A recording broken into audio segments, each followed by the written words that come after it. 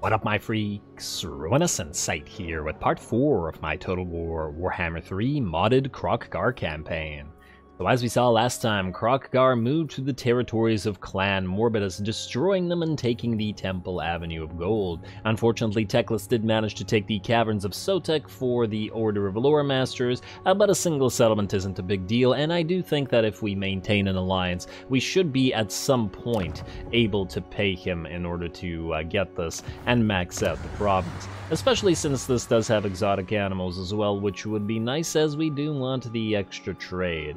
Anyway, in terms of what we gotta do this turn, we have looped back around and are turning northward towards the Court of Libara, so we've got Tomb Kings in our sights. Probably a couple turns to get there, but we are getting there, and we will also be using some Chameleon Stalkers and Skinks when we do, which should be a pretty fun time. There were some comments about getting Saurus, and yes, of course we will get Saurus. The main army is only holding the Skinks for now, in the sense that Kroq-Gar is probably not going to have them in his army. He'll trade them off, but I don't see any point in building Saurus until the third tier building is available, mostly because we wanted the shielded Saurus, as they are relatively low armor and do want the extra missile resistance that offers, or the missile block, or rather. And considering the cost of getting regular Saurus units, I don't feel there's a need to get ones that would inevitably be replaced, just because of the investment. Anyway, in terms of what we gotta do this turn, there's probably not that much. Golden Pass, yeah, there's no buildings to build. The Temple Avenue of Gold is not going to collect income as yet, because it needs the extra public order for a while. What we might want to do, though, is briefly switch to the alignment of crafting here, however, for the extra casualty replenishment rate. Hopefully it activates... Actually, it won't activate now, will it? No, that actually depends on if Kroq stays here for a turn, and if he does, then it will, so... Yeah, okay. We can still do it. And get a little bit. Now, I did want to double-check diplomacy before we end the turn, and I do believe... Yes, Ironbrow's Expedition, you're ready for a trade agreement, and you're willing to give us some money for it. Binding, enduring. Yeah, you sure about that? I've been betrayed by dwarfs before. Granted, not by Ironbrow's Expedition, but rather the worst faction in the game, aka the Greybeard's Prospectors. Propose offer. And, once we did that, you're willing to go non-aggression. Well, that's just swell. Give us more money while you're at it. Lovely. Now we just need that defensive alliance, and we can start accumulating allegiance, and thus access to dwarven troops. More importantly, this gives us the opportunity to... Oh, they don't want a non-aggression pact. Damn. Really? That's surprising. At point 4, they'd want more than 1,000 gold for that. And next turn they'll probably want more because they'll like us even less. I'm just wondering if there's something we could cancel here. Something simple. But it doesn't look like it. Is there any way to acquire a little bit more cash? You're not at war with anybody. You're actually willing to go defensive alliance, but we can't do that right now because that wouldn't be good for us, as it would find Kairos. We could declare war on Zlatlan, I guess, even though they like us.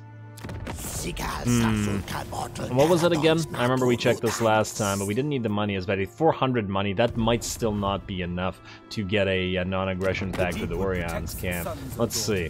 Offer payment, if we give you all of our money, we're down to 0.2 only. Yeah, so we need like another 600 or so, at least. Possibly a full 800, depending on how it's rounding.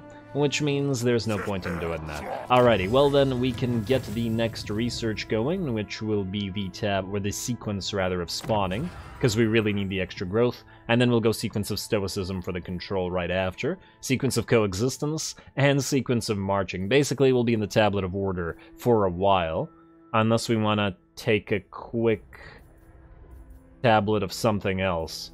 I do like the sequence of logistics, upkeep minus 5%, but I feel like early economy growth is also more important. Nah, alright, well, we're gonna keep doing this for now unless I change my mind or somebody convinces me to do so. Anyway, other than that, I believe we're ready to end the turn, so let's end it. Let's head to towards those Tomb Kings. With some new units in tow. Is she gonna declare war on us? Ah, okay. Well, isn't that just lovely? We were planning to do that. I guess she knows what's coming. And, ooh, Fortively Barras just took out, I think they just took another territory. What do we have here? Granite Massif, yeah, that belonged to Thoric. Oh, interesting. Maybe we'll meet Khalida in battle sooner than I thought. But that's obviously a good thing. And Thoric would probably enjoy the fact that we're fighting his enemies, and ooh, we could probably trade him Granite Massif as it is a mountain territory, if we really wanted to, and he'd probably really appreciate it as well. Also, you guys, just out of curiosity, minus 0.4, right? 1,500 money. It's a little bit steep, I gotta say, and they're not at war with anybody, so we can't ask to join war. I think I'm gonna hold off on that one for now. Alrighty, what do we build then? Well, first of all, I guess we get Kroq-Gar moving in, let's say, channeling stance right to the edge of this territory, so we can stay on our own. Like so. Go, go, go. I don't see any Tomb Kings there. Then what we'll do is put Kanos here into an camp stance, right here. Right here, I should say. And then we're going to have him trade these units. Oh, is he just out of range? Okay, Crocky, move here. Yeah. Go here. I guess I could have traded them to a Chameleon instead, but whatever. We'll trade you these. We'll take one of these skink cohorts. In actuality, well, actually, it depends on whether we need to move this turn or not. Do that, then I'll recruit 3 more Chameleon skinks. Like so. We'll trade those to Krocky, and that'll be sufficient. You, Chameleon, are also going to march up in march stance, mind you. Right up here. Maybe we can have you attack Resetra while Kroq-Gar maintains movement range. We'll see, it really depends. Alright, well we actually got 3 perfect spawn here now. 2 lords and 1 hero, and we just gotta get more. I really feel like Kroq-Gar should also have the perfect spawn trait, or should acquire it by level or something. Now I feel like he's left out. Alrighty, well that's good enough. I believe there is no diplomacy to do this turn, I take it. No... Still tempted to join the war with Talaqua, but no. Alright. Here we go again. Easy little turn. And then I gotta remember as soon as this turn ends to turn our commandment back to what it was. Aha, King Agatep has moved to Resetra, or has appeared at Resetra. But I don't see Khalida, and I certainly don't see a full stack. It's also interesting that she decided to take Thoric's territory rather than going after the... I don't want to piss off Tic-Tac-Toe. Rather than going after the Silver Pinnacle, or not the Silver Pinnacle, Lamia. It's a little strange. The Silver Host, still occupying Lamia, her main territory. Oh, wow. We just built a bunch of Chameleon Skinks, and now we get Blessed Chameleon Skink mission. That's pretty funny, but oh well. You cannot reach Resetra, can you? You can. Alright, perfect. Absolutely perfect. So here's what we do. First of all, you are going to go into Battle March just for a second, and so are you. You, Chameleon... let's get you... I guess obedience brings victory. You're gonna move to Resetra. Like so. I don't see the Tomb King army. Yes, decisive defeat, 1 versus, like, all of them. I know, again, don't you worry. And then, we're gonna take Kroq-Gar, and we're going to give him these units. I guess we could give him the units once he moves. Just in case, yeah, because he has the better movement range. Alright, do this right here. And then you're gonna move in march stance. Oh, all of these guys moving together. Alright, and then you're gonna trade them to Kroq-Gar. And then I guess we'll give the rest of the Chameleon Skinks to one of our other lords because, well, we'll put the Blessed Ones in Krocky's army. And you're gonna lose these 3 for 3. Nice. And then you're gonna keep hold of those skinks. Do we have anything to spend money on? Well, actually, this should be auto-resolvable. Yes. No, it didn't draw out the other army. Wait. Can you go a little bit further? Yes, you can. Might as well help out and leech a little bit of XP. Now, like so. Auto-resolve. Nobody dies, right? Right? Okay. Okay. Not get screwed over like the poor Doom Wheels in my Clan Scryer campaign. Alright, and we will occupy. Nice. Featherfoe Torque Useless for now.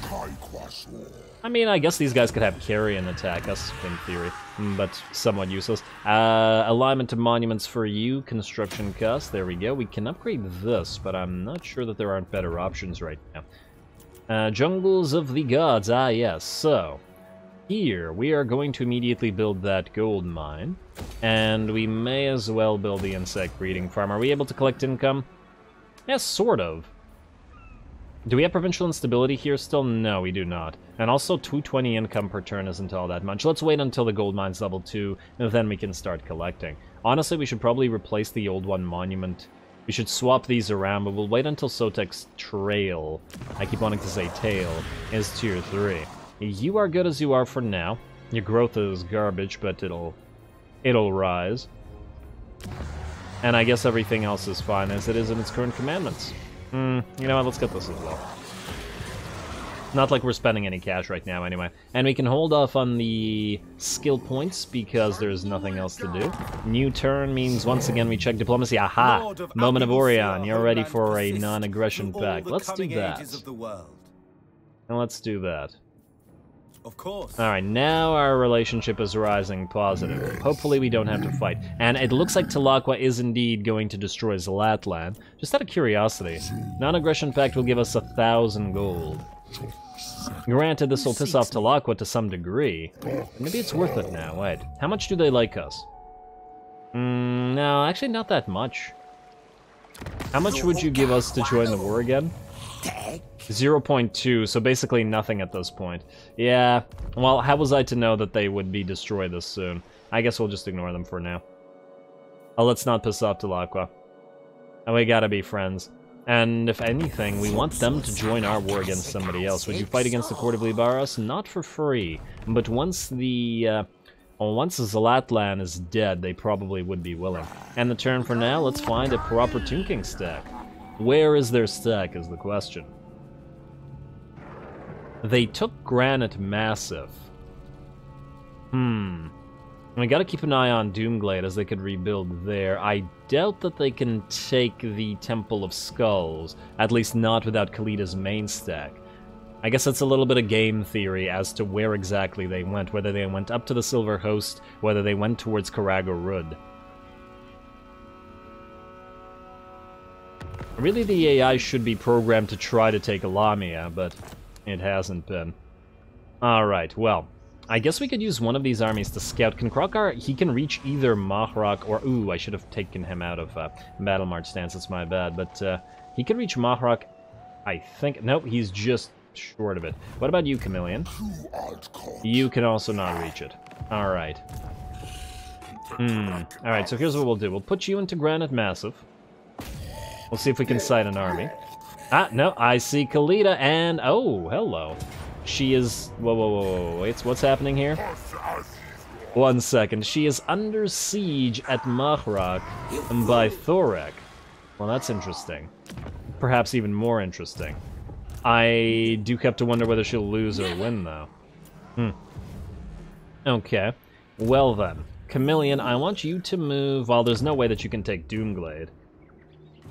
At least I sincerely doubt it. Not a lot there, though. 2 perfect spawn and 4 skinks, eh? Is there an army there? There is an army being built there. What's the garrison like? They have a Screaming Skull Catapult, a bunch of regular skeleton warriors. I gotta say, I'm kind of tempted to try. You know what? I think we're gonna try. We can't do it this turn, of course. My next turn. Alright, you're gonna go into an encamp stance. Or actually, wait, just move in regular stance. Wait. You can recruit in non-encamp stance. So go here. And it really depends on how many units these guys are able to raise. And you go here. I guess we won't be leeching XP at Grand and Massive this time, but that's fine. And get a couple more... Oh, 800, though. Maybe we can do without. Wait. Blessed Chameleon King's current total 15 out of 250. Damn. I was hoping we could get those. Alright, fine. Let's get you into Astromancy. Let's you get into Astromancy as well. You don't have a caster, unfortunately. Don't raise anything crazy. We'll see. Either way, Kroq-Gar, you are going to take Grand and Massive. I think this should be auto-resolvable. And there we go, we'll occupy the place. And if we need to, we can trade it back to Thorak. Yeah, you can collect income for now as well, just for that little bit extra. And then you can head out of here, and you can go back into this stance to get your magic back up. Ooh, but you won't heal this way. Although your heal's so slight like this, that's still a little bit of healing. We need our Steg healed up to max, that's what we need. I guess the worst thing that could happen is Khalida wins the siege and then attacks these two, although I'm not actually sure that she's in range or not. I guess we'll find out. And we did switch you back to the alignment of monuments, so everything else looks good to me. Let's end the turn, and let's see what happens here. Whoa, whoa, whoa, whoa, whoa, what is this? Vashnar. Not of Vashnar's conquest fame, but rather a different Vashnar. Yeah, okay, these guys built up a lot of units. Okay, I guess these guys need troops in order to be able to win this. Alright, that's fine. We can march stance Kroq-Gar over there, and honestly, even if Khalida wins and takes out Granite Massive, we don't really care about that right now anyway. I'm a little bit concerned. Oh, Zatlan was destroyed. Yeah, I should have joined the war against them, just like Arachnos. Oh well. Kroq-Gar. Oh, you can't actually march stance that far. Well, isn't that a shame? Alright, I guess you're gonna go here. Wait. You're gonna go here instead. Like so. And then we're gonna put you into ambush stance, and we're gonna keep these two where they are. You can both be an Astromancy, I guess. Yeah, that's fine. If Vashnar decides to attack us, and how the heck is he here? He wandered across all of this through Clan Moor's territory to try to go after who? Who's he even at war with? Who are you at war with? You're at war with Thorak, you're at war with Khemri, you're at war with Lots. Are you sure you want to be fighting us right now, buddy? This seems like a bad idea. Honestly, if he moves here, we might attack him just to destroy the extra little army. I'm sure other factions would like it. Speaking of other factions, you. Yes, for free. Beautiful. And this will increase our relationship with them, and hopefully we can get a trade agreement going soon with Talaqua. Everything else is ignorable, I believe. Yes. And unless there's buildings to build, we end another turn. Damn. Lots of turns going by, but at the very least our empire is building up right now, which is gonna be very useful when we get more troop variety out of it. Serpent Coast is almost ready, so yeah, we're gonna need every penny that we just got. And the turn? Alright, let's see. Huh. Somebody won a fight here. I'm not entirely sure who was fighting who. And these guys got a full stack now, so at least that's something for Kroq-Gar to do, and looks like Mahrok has fallen to Thorak. Alright, that's actually a good thing, because if he takes Libaras, or if he takes Lamia, we can trade him back the Granite Massive for that to complete his province. Alrighty, ambush foiled Kroq-Gar. Well, that's unfortunate. The Age of Rage. Ain't it always the Age of Hammer? What do we have at the Doomglade? Is it a... It's a field battle. So we can either draw them out if we wanted to. So I'm not entirely sure that there would be all that much benefit to it. Actually, there would be some benefit. Because the Screaming Skull Catapults would be slow. Just really depends on if this guy tries to run away or actually fight. I guess we're about to find out. You, here in Astromancy. You here in Astromancy. Well, I guess you should probably switch to Battle March at least. Well, really need to. Can we switch back? It's not going to make that much of a difference. And then Kroq-Gar, you're going to attack after we level you up. Let's get you another point in, I want to say, Harmonic Convergence, and we'll do Urnons afterwards. Alrighty, and then lastly, you, Pradot. Let's get you Thick-Skinned, and let's get you Foe Seeker, and then keep moving through that tree. Here we go. Try King Karus first, and if that fails, then go directly for Doomglade. King Karus will run, which means Doomglade is the way to go. A little bit unfortunate, but we can send one of the perfect spawn to hunt him down. Alright. Lovely. I like the fact that we'll have all these Saurus on the field at once. I mean, Saurus Lords and Heroes. A close victory, apparently. They do have quite a few Screaming Skull Catapults. But fortunately for us, we do have quite a few Chameleon Skinks and Stalkers to take care of those. Here we go.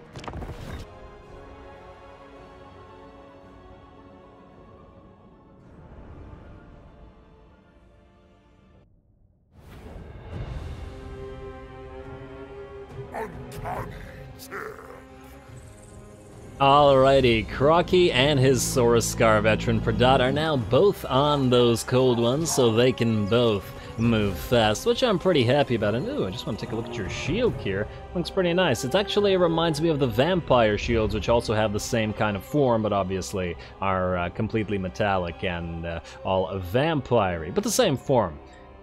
Kroq doesn't need a shield, he can just bat things away with his arm, although this thing on his arm I guess might function as a sort of shield or just a sort of stabby portion of the arm. We just assume that everything's stabby. I mean, he's got a lot of extra stab capabilities all over him. But anyway, here we go. Now, the enemy arrayed before us is a pretty darn big Tomb King's army. A full stack, plus the garrison as well. 4 full units of Screaming Skull catapults, some carrion for support, a very solid number of chariots, like 5 or 6 of them, 6 in fact, as well as a couple units of Nehekar horsemen. So as far as early game stacks go, pretty nice and pretty balanced. I see a Tomb Guard unit in there as well with halberds we'll have to watch out for. But we do have our own new additions to the forces like the Chameleon Skinks and Stalkers as well. Speaking of them, they are going to be stalking all the way around, moving through the jungles and then looping around to try to take out those Screaming Skull catapults before they can do too much damage. We also, however, going to wait for our reinforcements to arrive, because if we have 3 perfect spawn to fight with Kroq, then we may as well make use of them. Granted, Chameleon and Kanos-Kir are going to take a while to get to us, as they are obviously not on mounts like these two are, so they're gonna have to walk the long way around, but, you know, an extra few seconds of waiting isn't gonna hurt, and will very much be helpful. With 4 of these units fighting together, I don't think the enemy could do anything about it. The 3, of course, healing, and then Kroq-Gar has his buffs, so they could protect each other and guard each other's backs as long as their animations don't take them too far out of the fight. Alright, and they're very, very slowly walking up. 35 speed only, man. Saurus are extremely slow, but at least they're faster than the dead. Nehekar warriors move at 28, and they're reasonably fast, I think. Well, actually, the Skeleton Archers move at 32. Not too bad. Tomb Guard move at 28 as well, huh? Huh, you know, I would have thought that the Nehekar warriors would move a little bit faster than the Tomb Guard, just by virtue of being slightly less armored. But perhaps not. They do have a second sword to carry around. Anyway, here we go. Finally, we're starting this off. The enemy is going to get those Screaming Skull catapults firing, but we are going to move in the shadow of this jungle. So a decent amount of the shots from the Screaming Skull catapults are actually just going to smash into the trees, and just like that one, and disappear. The rest of our forces will hopefully move up relatively unharmed. We also have our stalking unit of Blessed Saurus warriors that's going to move forward, and hopefully help out Kroq and the rest quite soon. Also, I just noticed that basically all of those shots from those Screaming Skull catapults were wasted into the trees. Only 1 out of at least 8 that were fired. Beautiful.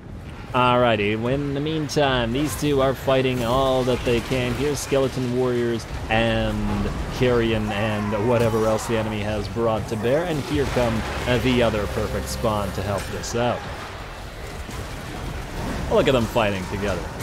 I bet Kroq-Gar is probably reminded of his fight after the fall of Xhotl for like 300 years with the dwindling remnants of the defenders. Anyway, here come our Blessed Saurus warriors to help out and add the bleed effect and also their general strength to this little fight. In the meantime, while this is happening, the rest of our army is approaching and is splitting off into various... Oh, wow. Look at all those Screaming Skulls. They're all trying to target our Blessed Kroq. That's interesting, and completely a waste of time. Well, good luck to them, I suppose. Yeah, the rest of our army is splitting off. We're going to get the Red Crests and the Chameleon Skinks over on this side, together with the help of the Saurus Spears to protect them from the Cav and the Archers, while the Chameleon Stalkers are also nearly here, together with the Cold One Spear Riders and the Chameleon Skinks, who are going to go after these Screaming Skulls. In the meantime, the enemy is quite distracted fighting our units of Saurus here, together led by the Scarvet and the various Saurus Lords. And we're keeping the vast majority of the enemy penned in here. And there we go, the precursor weapons from the Chameleon Skinks fire as they move in and start ripping those Screaming Skull catapults apart. And there we go, perfect timing, as this is just when our army comes out of the trees and joins the rest of the fray. Here come our Blessed Kroq-Gars together with our Stegodon. We're also going to now pop the spell. I've been waiting to pop the... to start spamming the spells, because I didn't want to do it while just our heroes and lords were there, because it would have felt a little bit cheap, but now we're able to do whatever we want. There we go. Looks like the enemy's already activated its first level of Realm of Souls, but whether that helps it out all that much remains to be seen. And Urnon's Thunderbolt coming down from a clear, well, not blue sky, but night sky. There we go. Teto Echo predicts your death. Or your true death, I suppose, as we are fighting the dead here. But there we are. Looks like the enemy main line is getting absolutely crushed. We can see our own HP is looking pretty good, whereas theirs is very much dwindling. I do believe the enemy is also about to activate their third tier of the Realm of Souls, so we do have to watch out for the Ushabti spawn. Over on the side, it looks like we are trying to avoid taking too much damage from the enemy's Skeleton Chariots and Hekar Horsemen, though the latter did fail by virtue of getting engaged by the Saurus Spears, who ripped them apart with their anti-large. These Screaming Skull catapults have also been by and large destroyed by our units of Chameleon Stalkers, who are now just going to run away so that they don't directly fight the Tomb Guard with halberds here, as we don't want to get into a we don't want to get bogged down in a fight with those guys. Now, the Chameleon Skinks should take care of the last Screaming Skull catapult and can also move forward and start fighting those archers, as they should win any engagement in range against the basic ranged unit. Looks like the Ushabti are about to spawn as well. Here they are. From that third tier of the Realm of Souls, but whether that's going to be enough remains to be seen. We do still have our Saurus with spears here and a decent amount of Chameleon Skinks and regular Skinks as well, all of which are going to immediately start focusing down those Ushabti. And there we go, and poisoning them as well. And then, of course, our Cold One Spear Riders are riding around trying to catch the enemy chariots, as it is generally a pretty bad matchup to be the chariot fighting the cavalry. Well, looks like our Chameleon, or these are actually Red Crests, are holding off the Tomb Guard here, and are going to hold them off for a little while longer, and then the Chameleon Stalkers are going to move in and hit them in the side, slash in the back. The Chameleon Skinks are having a shootout with the skeleton spears over on this side, shooting from out of the jungle, mind you, and are actually ripping them apart quite handily. We're losing a little bit of HP on these units, but they've barely lost any models whatsoever, whereas the enemy have basically lost one unit and are about to lose the second as well. Alright, very nice Chameleon Skinks. Too bad we couldn't get them to force the enemy to chase them around, as they're pretty great at that, but next time around, I'm sure. Otherwise, the balance of power is about 75% in our favor. The enemy lord has fallen to the piles of Saurus Old Bloods here, and Kroq-Gar has actually left them to kill the enemy Tomb King, while he has moved towards the Tomb Guard and the last remaining little contingent of the enemy that are still any kind of threat. Looks like the Ushabti are also starting to melt away. They're crumbling under the sustained fire from all of our Chameleon Skinks, as well as the Javelineers chucking javelins into their backs, as well as those of the chariots. And very nice. And our Cold One Spear Riders with their anti-large are holding them off and allowing our Chameleon Stalkers to escape, lest they take too much damage. The last of the Ushabti crumble away, and it looks like it's just the Tomb Guard left in small numbers. And I can see them crumbling and healing at the same time, so the battle should be just about ours. A really fun fight, though. Sometimes fighting the Tomb Kings is almost like fighting the Skaven in a way, because they bring just so many numbers, or they have such large numbers of units in their fights, especially in the early game, which makes it really fun. I enjoy fighting both of the factions. Facing off against hordes of enemies is always pretty great. Alrighty, and there we go, the last of the Tomb Guard fall, and that is that for the enemy army. Everybody did pretty darn well, and we avoided so much damage from those 4 Screaming Skull catapults that we got a heroic victory. The auto-resolve probably very much, well, not overestimated, but it's surely well, at least, I don't know about accurate, but it surely estimated the use of the Screaming Skull catapults in thinking that they would do a ton of damage, but they ended up doing very little, and thus we came out very much ahead.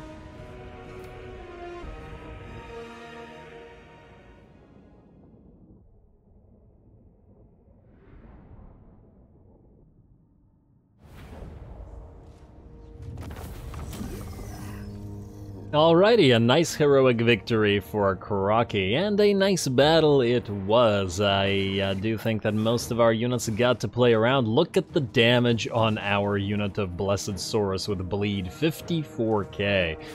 Even more than our Skink Priest, and more than anybody by the looks of it. Also, I really enjoyed all the Saurus Old Bloods and Scarvets fighting together with Kroq.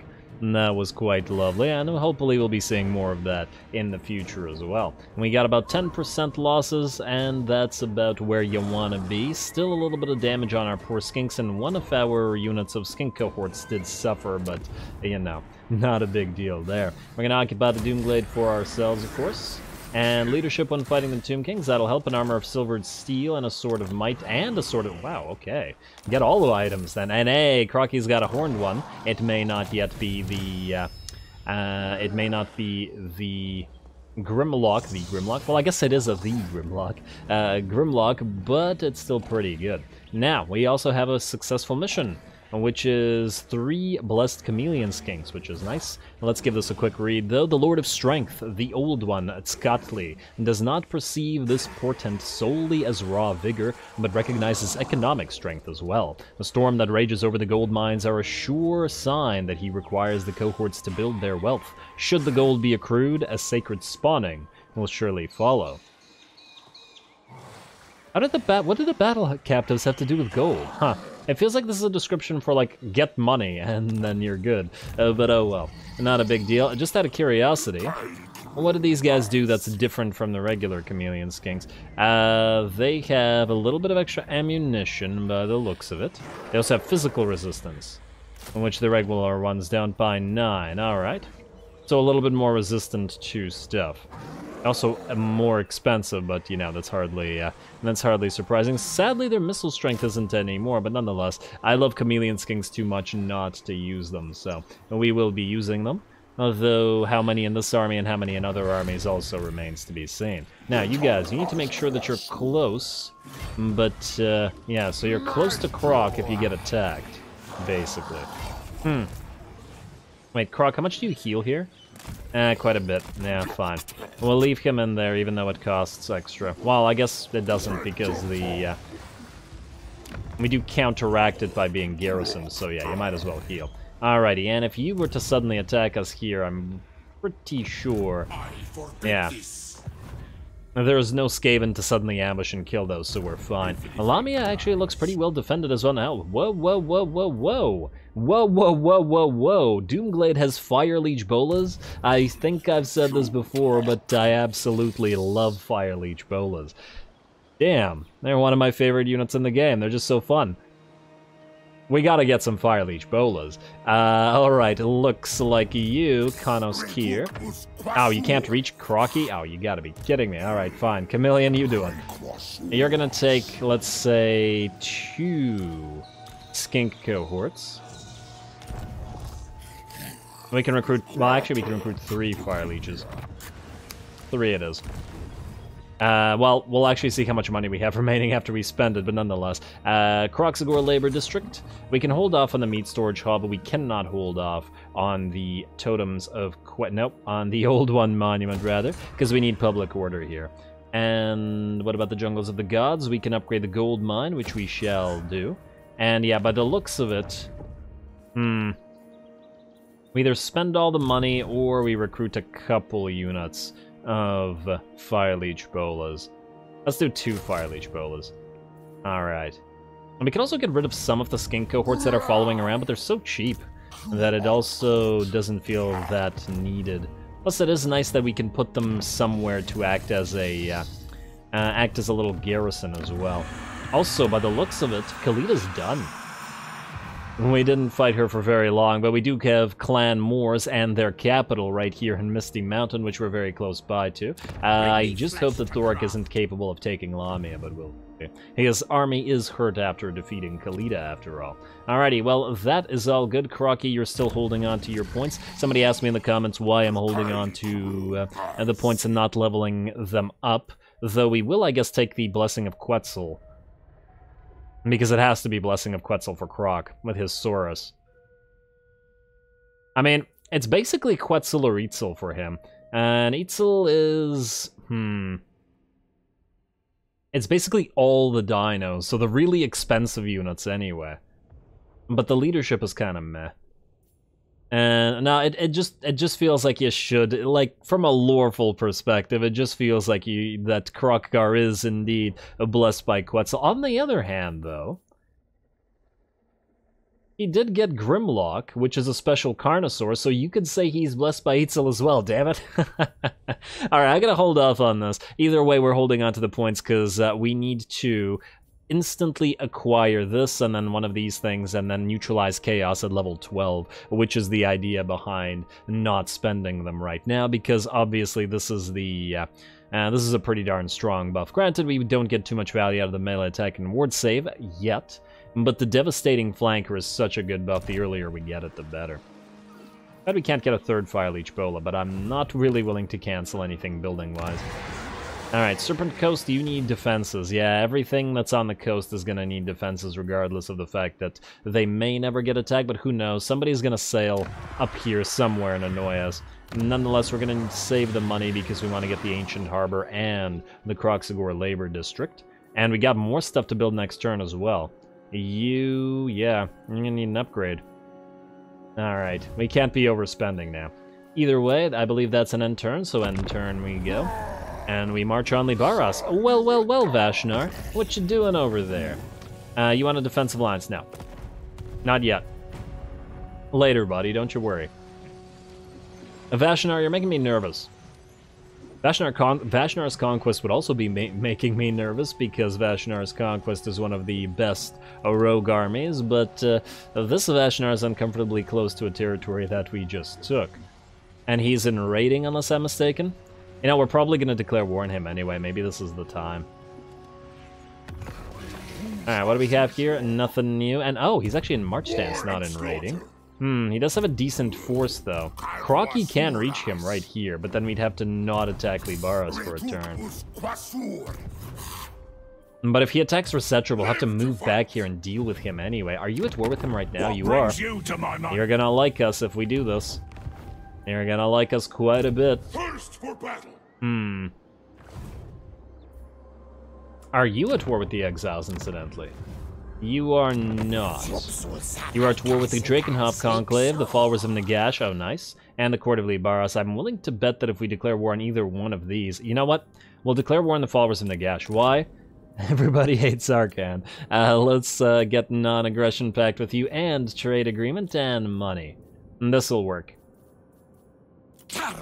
Arcan will probably eventually declare war on us anyway, so there's no point in not doing this. And there we go. Now our friendship is rising.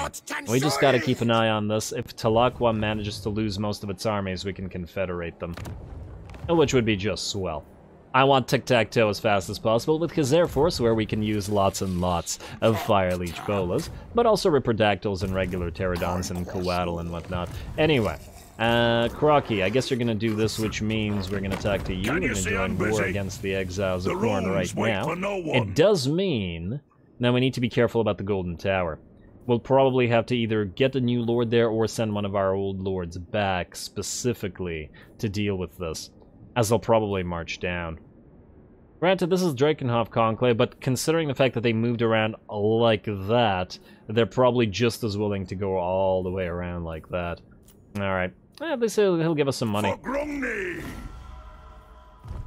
Which also means Vashnar is done for, but we also got enough money to upgrade what we wanted to upgrade here. Cursed Jungle, straight up upgrade faction-wide of Skinks, which is good as well, but the Temple of Skulls will give us the Hothouse Hatchery, more growth, as well as the potential to build an Old One's Monument. Are we yet able to upgrade the Temple of Gold? Yeah, we are, but 4K is pretty intense. Golden Tower, we're still waiting on you. It's gonna probably take some time. But at least it has a good garrison as it currently is. Yeah, let's start with the Cursed Jungle, I think. Mostly because we can build a Skink Favela here, but also to get the Lotus Gathering Camp. Although the 1% probably isn't going to be that crazy of a difference anyway. Nonetheless. And do that, and then we will... I guess we could build just a level 1 of the Skink Foraging Camp. There we go. That's all our cash. Kroq-Gar. And you, Kanos Kier, leech some XP. I guess all of you could leech some XP. Wait. Maybe one of you should stay at Doomglade just in case, but what's the likelihood that anybody can actually reach? We should probably just leech the XP with everybody. Leech. Leech. I think we could just auto-resolve this one, though. I know it's a Coronate battle, but this is garbage. Actually, we are kind of hurt, though. We could reduce casualties by actually fighting it. Maybe we just fight it. Alright, you know what? Screw it, we'll fight it. Maybe that'll level us up to... Well, it'll level us up to level 11, most likely. Not 12. Anyway, Teto Echo, our hero... Woo, Agility of the Lizard is available. Nah, but it's not really needed right now. Wait, I just want to see what else is available. Protection of the Old Ones, Ambush Defense Chance for Army. This will be very helpful against the Skaven, mind you. But isn't super needed right now. We could also, now that we have these maxed out, start going through scouting to get more magical items, which I've just convinced myself. Alrighty, you are saving your points to get your Sacred Adornments, into Commence the Massacre, and Revered Leader. As soon as we have those cheap source, we're getting piles and piles of them. And here we go.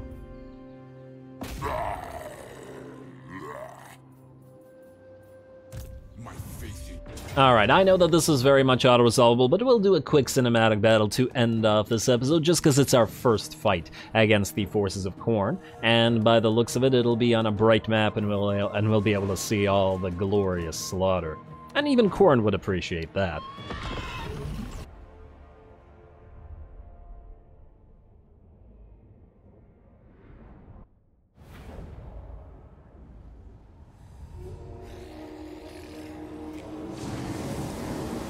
Alrighty, here we go. Fire Leech Bola's debut. I can't wait to start using these guys. They're just so darn fun. But the first blood will be drawn by, well, arguably the enemy, or at least the first move will be made by the enemy. I'm not sure by first blood because we do cause them to bleed, even as they're summoned, and they summoned in a pretty bad place, right in the middle of our main line of units. We, of course, Vanguard deployed our Chameleon Skinks and Stalkers forward. They're going to move back and annoy the enemy Chaos Furies as they withdraw towards our lines, and of course once the Chaos Furies are done for, we can switch towards the Marauders of Khorne. And the main reason to target the Furies are so that they don't target our Fire Leech Bolas, who are instead going to loop around and go for the main enemy Khorne host, mostly because those other units don't have any kind of air defenses.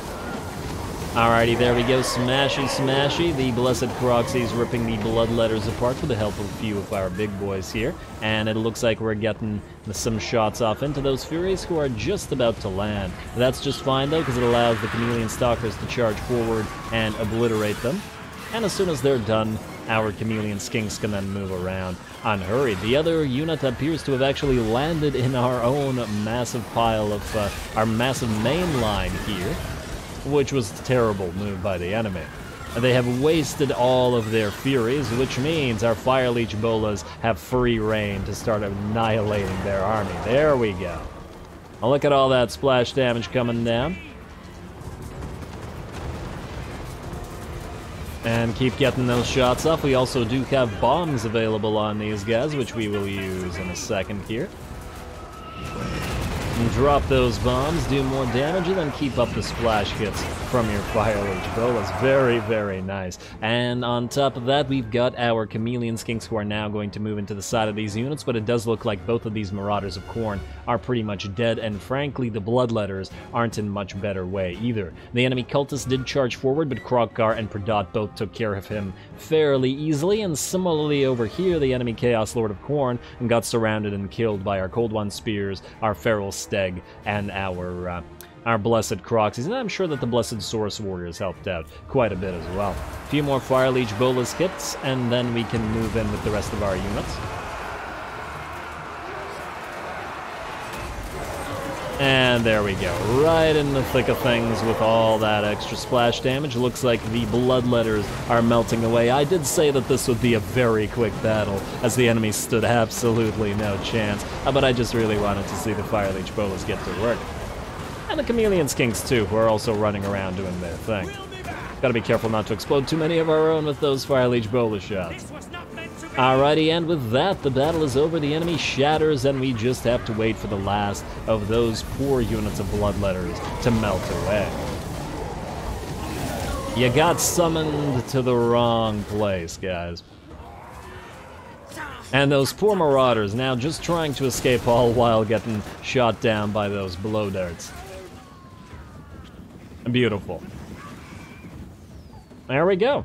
A lovely little fight, just a little bit of a preview for our future Khorne fights. We, I'm sure, have a lot of them in our, well, probably not the next episode as we'll be dealing with other stuff, but in the next few episodes as we head out towards them. Especially to see them off before they start moving towards us directly, as it is always better to take the initiative.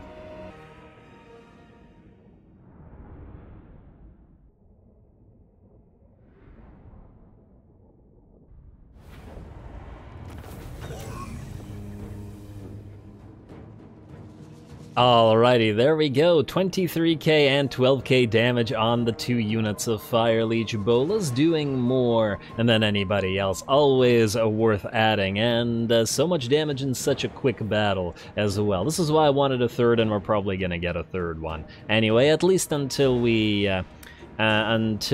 swap out a bunch of units and get shielded swords, but the Skinks are doing pretty good now. And we are also going to, ooh, money or healing. Both valuable. But we are in our own territory and we need lots of money. So we're gonna take the captives once again. And there we go. Enemy is killed in battle. We got a Lichbone Pennant as well. Always a nice pickup. And more item. Oh, hello. Tedo Echo's got a Hibernation Attendant for more casualty replenishment. Very nice. Very, very nice.